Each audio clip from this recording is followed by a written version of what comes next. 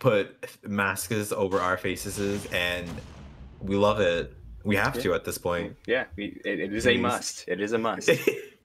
Getting into our game, we love this. So starting out, let's see. Oh wow, he stayed on platform a little bit more than Samus mains usually do. Like hanging out on top of one is never usually ideal. You were looking for tech chases among those. Samus is looking a little. He's getting a little aggressive.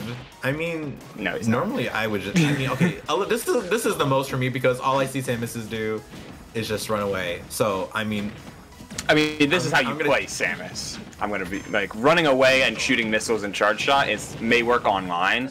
But like actually playing Samus, you need to make people respect you, which is what he's starting to do, which can only make things like a charge shot and super missile that much more effective. Oh wow! Get absolutely up. Well, he got destroyed. Not destroyed, but that was just crazy. Already taking the game 75% and using up B out of shield. Just showing, you know. He's probably gonna take Glenn and make it so that Glenn. At this point, does not have a. He did not have a. Oh, he was facing the wrong way. No, he read the roll, or he was looking for the roll, I should say. But Glentendo just took the bomb and said, "Okay, I'll take the small hits in order to get myself back on stage." But it's kind of crazy how much. It's crazy how much Stage Hazards is making Glenn respect just the general Samus area of effect. Her burst range isn't usually considered the greatest as long as she doesn't have charge shot, given how she's so floaty. But the amount of respect Glenn is giving him is only making Stage Hazard that much more comfortable moving around these platforms and moving around in Glenn's face. I wonder if up there would have killed. Not at the percent it was, I don't think. But anything at this point will kill, you know. And we see Downer coming out from Glentendo. I mean, anything could happen at this point. Are we going to see a good... Oh, not really that much of a good combo, but I mean, Glenn looking like he's starting to try and put in the aggressive learns that he wants to.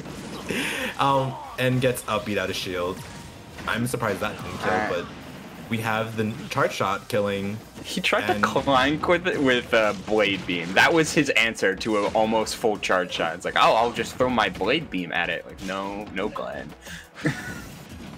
Danner gonna come through, hard to challenge, and Stage Hazard definitely has learned his lesson from his first Taco Lost.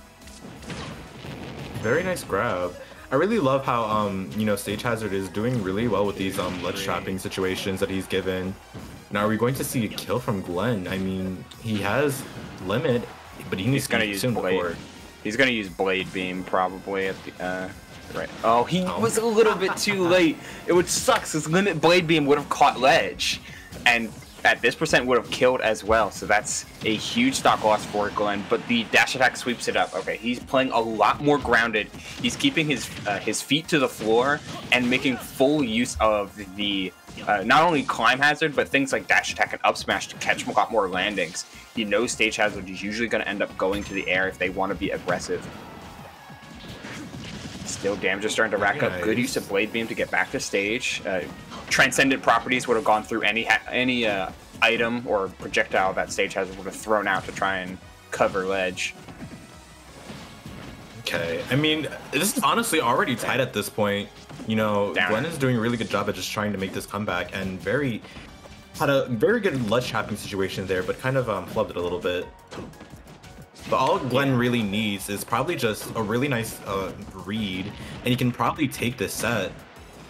I'm waiting for the frame trap that Glenn has been like setting up to do, but then not doing it. He's double jump back airing, double jump like forward air. That baits the air dodge, but he's not punishing the air dodge.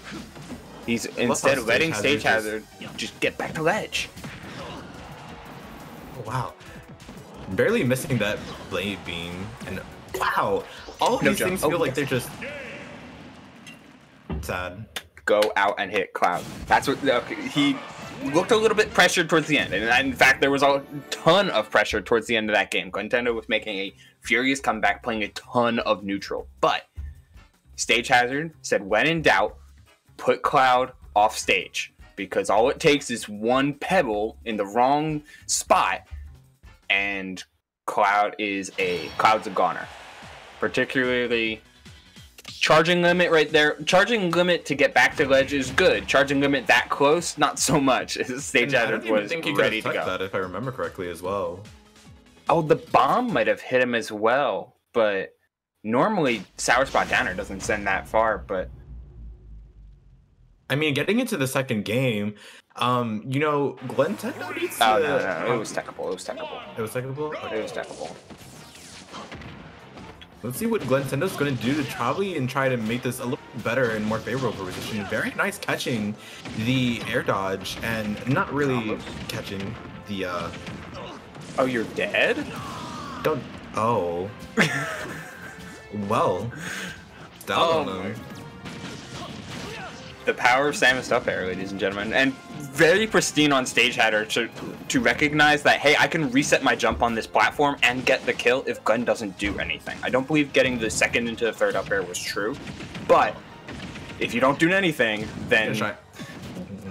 No, he didn't get it. He didn't. Platform wasn't close enough. He's still hunting for these up airs, though. He's trying to recreate the magic. It wouldn't be surprised if he probably just killed with up B for the rest of the stocks at this point. He's hunting. Beaver's back. No, he gave away the chance to double jump back air, which would have been a hefty risk for more charge on the charge beam. That was up tilt. Getting a little scary there. You know, he's playing this slow. He's playing it as he should, and absolutely watching out for any limit that it's coming out from Glentendo. Stalling out the timer. It's only 15 seconds, and you can hang out on ledge for as long as you want if you're Samus. Ledge is absolutely home, and one of the few characters that can use the ledge as an offensive position, not just a defensive position. Very nice back air, but not going to take it just yet. Already 162 to 85%. I mean, Glenn needs to take the stock now before, you know, he finds himself in a second stock, or in his last stock, you know, trying to make a 2-stock comeback. Oh, go out there and hit him? He tried. He tried. It's minute, but great fastball, though it does not matter. As Stage Hazard hold on to his lead. And holding shield. Yeah, COD's not going to kill you with any grab at this point. You can hold shield and wait for the back airs and wait for Glenn to do something unsafe, as he's been doing. Not again. Okay. Almost to 200% again. Now, how Glenn came back in game one, it was structured in a very, it wasn't fast. He played a lot of neutral with Stage Hazard and caught a lot of the air dodges that Stage Hazard had been throwing out. However, with that habit kind of shored up a little bit and being more aggressive off of ledge, that's just it. Yeah, he didn't miss the tech, and that's gonna do it. It's gonna be game 2-0, and now we just have to wait for the Glentendo tweet. Yeah, keep an eye on your Twitter at Super Glentendo. We're waiting. Yeah, but it's far too late for any lag checks or anything of the like. He just has to hold the 2-0 and try his best in losers if he doesn't DQ. Hopefully he don't. We don't like to see DQs here. We like to see everybody coming out here and everybody donating to the Matcherino, typing !Matcherino in chat. Wow. Wow. By doing your part, you can make it so